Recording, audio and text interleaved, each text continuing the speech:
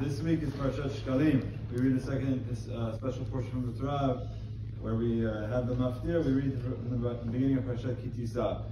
Why do we read it this week? So essentially the Torah tells us that every day there would be a korban brought in the morning and one at the end of the day. There's the bookends. The first korban of the day is called a korban tamid.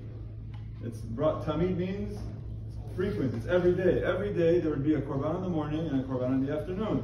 So the morning one would be like the shacharit one, and the afternoon one would be the mincha one.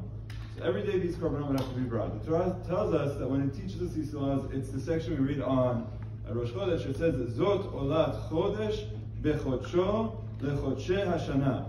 This is the law of the olah of the month for the months of the year. It says the word chodesh many times. So the Gemara asks, why do you say the word chodesh so many times? It's actually teaching you the word chadash.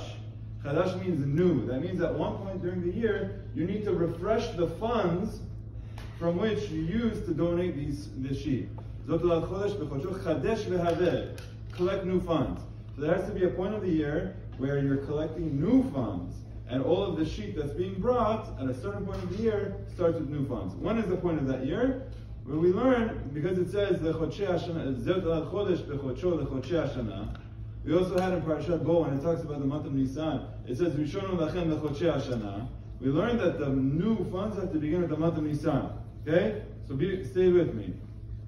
Starting the month of Nisan, it's like your new fiscal year. You need to have new funds for these korbanot. If in the month of Nisan you want to have the new funds, then when do you start fundraising? Chachamim tell us you start fundraising 30 days before, Shloshim Yom Kodem. So at the beginning of Nisan you want to have the new funds, so the beginning of Adar, which is the month before, you need to start collecting the funds. When is Rosh Chodesh Adar? It's this coming up, Monday night, Tuesday and Wednesday. The first of Adar is on Wednesday. So the Mishnah tells us is that whenever you have Rosh Chodesh Adar, on that, if it's Shabbat, then on that Shabbat, you read Parashat Shekalim. If it's not Shabbat, and the prior week, you read Parashat Shekalim. So that's what we have. Rosh Chodesh Adar, the first of Adar is coming up Wednesday. The month of Adar, we want to start collecting the new funds because we need to have the new funds ready by the month of Nisan for this mitzvah of this korban. So that's why we start reading it this week. Now, the section that we read, Parashat Shekalim, is the section of collecting the funds. Everyone has to give some shekalim, or chatzi shekel, half of a shekel. So that's the section in which we read this week, because that was the collection of the funds that was used towards it. Okay, so to recap, what you have here is we are reading Parashat Shekalim this week because we have Rosh Chodesh Adar coming up next week.